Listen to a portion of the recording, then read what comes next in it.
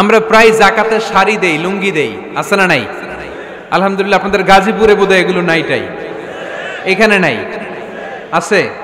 যদি থেকে থাকে এই ট্র্যাডিশন আপনারা বন্ধ করবেন।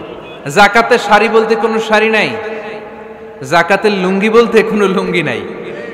কারণ জাকাতের শাড়ি আর জাকাতের লুঙ্গি যদি আপনি বিতরণ করেন আর সামান্য সয়াবিন তেল আর চাল ডাল যদি আপনি প্যাকেট করে দিয়ে দেন, তাহলে এক মাস পরে আবার যে সে আরেক জায়গায় জাকাতের লাইনে দাঁড় হয়ে যাবে। চিল্লা এখন ঠিক কিনা? এজন্য আপনাকে পার্মানেন্ট সলিউশনের ব্যবস্থা করতে হবে। আমি সব জায়গায় বলি যে প্রতিটি জেলার বিজনেস ম্যাগনেট যারা আছেন তারা সবাই মিলে একটা জাকাত ম্যানেজমেন্ট প্ল্যাটফর্ম গড়ে তুলুন। সেখান থেকে এমনভাবে জাকাত দিন যাতে মানুষ স্বাবলম্বী হতে পারে। স্বাবলম্বী বানানোর জন্য, দারিদ্র বিমোচনের জন্য জাকাত এসেছে, জাকাতের শাড়ি লুঙ্গি বিতরণের জন্য নয়। আর জাকাতের শাড়ি এত পাতলা, মশারি কি পাতলা, এর চেয়েও পাতলা। দেখছেন কখনো? এটারে একবার ধোয়ার পরে দ্বিতীয়বার পরা যায় না। একবার ধোয়ার পরে শাড়ির দিকে তাকাইলে শাড়ি আমনের দিকে বেশকি মেরা থাকবে। কথা বলেন ঠিক কিনা? এইভাবে শাড়ি লুঙ্গি দেয়া যাবে? এভাবে তো শাড়ি লুঙ্গি বিতরণ করলে যারা লাইন ধরে জাকাত নিতে আসলো এই আল্লাহর বান্দাদেরকে অপমান করা হয়। আর আল্লাহ বললেন ওয়ালাকাদ কাররামনা বানি আদম, আমি পুরো বানি আদমকে সম্মানিত করেছি।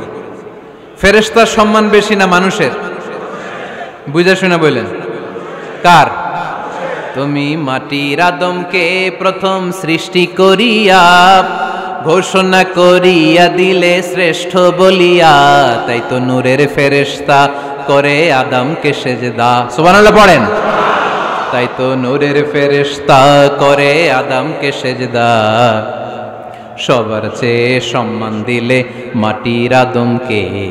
পড়েন আল্লাহু আল্লাহু তুমি জাল্লে জালালুহু, শেষ করা তো যায় না গে তোমার গুণগান। আল্লাহু আল্লাহু সুবহানাল্লাহ পড়েন। আহা, মানুষের মর্যাদা সবচাইতে বেশি। এজন্য জাকাত যারা নিতে আসে তাদেরকে অপমান করা যাবে না। এর কারণ জাকাত দিয়ে আপনি কোনো করুণা করেননি, বরং ওরা জাকাত নিয়ে আপনাকে এই ফরজ ইবাদত করার সুযোগ করে দিয়ে আপনার প্রতি করুণা করে গিয়েছে। আওয়াজ করে বলেন ঠিক কি না? অনেকে মনে করে আমি জাকাত দেই, আমি মনে হয় দয়া করছি, আমি মনে হয় করুণা করছি। আচ্ছা, যারা গরিব ওরা যদি জাকাত না নেয় ওর সমস্যা আছে?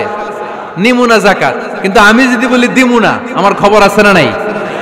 আমার জন্য দেয়া ফরজ, ওর জন্য নেয়া ফরজ না। তাই আমি দিয়ে করুণা করিনি, ও আমার কাছ থেকে জাকাত নিয়ে জাহান্নামের আগুন থেকে আমাকে বাঁচিয়ে ও আমাকে দয়া দেখিয়েছে।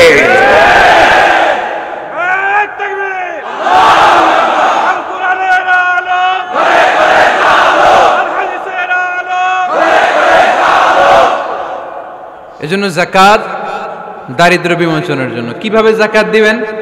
আপনি জাকাতের টাকা দিয়ে খেয়াল করবেন, একটু ক্রস চেক করে নিতে হবে, ডবল চেক করে নিতে হবে। যেই ফ্যামিলিতে জাকাত দিবেন কর্মক্ষম উপার্জনের মতো করতে পারে এরকম ছেলে আছে কিনা, থাকলে ওর একটা অটো রিক্সা কিনে দেন, সিএনজি কিনে দেন। ওই সিএনজি চালিয়ে ওর ফ্যামিলিটা দিব্যি চলে যাবে, ঠিক কিনা? ওর একটা অস্ট্রেলিয়ান গাভী কিনে দেন, ওই গাভীর দুধ বিক্রি করে ফ্যামিলিটা স্বাবলম্বী হয়ে যাবে, ঠিক কিনা? লক্ষ্মীপুরে আমি ওয়াজ করলাম, বললো হুজুর আমরা এইভাবে একটা জাকাত ম্যানেজমেন্ট প্ল্যাটফর্ম গড়ে তুলেছি, এখানে আমরা টাকা জমিয়ে জমিয়ে আমাদের এলাকার যে সমস্ত ছেলেগুলো কর্মক্ষম, তাদের ঘরে টাকা পয়সা নাই, আমরা জাকাতের টাকা দিয়ে ওদেরকে প্রবাসী বানিয়ে দেই, বিদেশে পাঠিয়ে দেই। ওর কষ্টা অর্জিত সম্পদ দিয়ে ওর ফ্যামিলি এখন দেদারসে চলছে, কোনো জাকাতের লাইনে যে তারা নিজেদেরকে আর অপমান বোধ করছে না। এইভাবে জাকাত দিতে হবে। দিলটারে একটু খোলেন, হাতটারে একটু খোলেন, তাহলে হৃদয়টারে খুলে দিবে কে?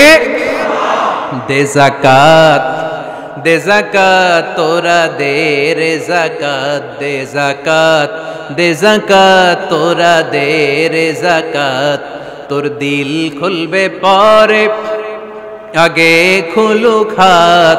দে জাকাত, দে জাকাত তোরা দে রে জাকাত। পড়েন আমিন।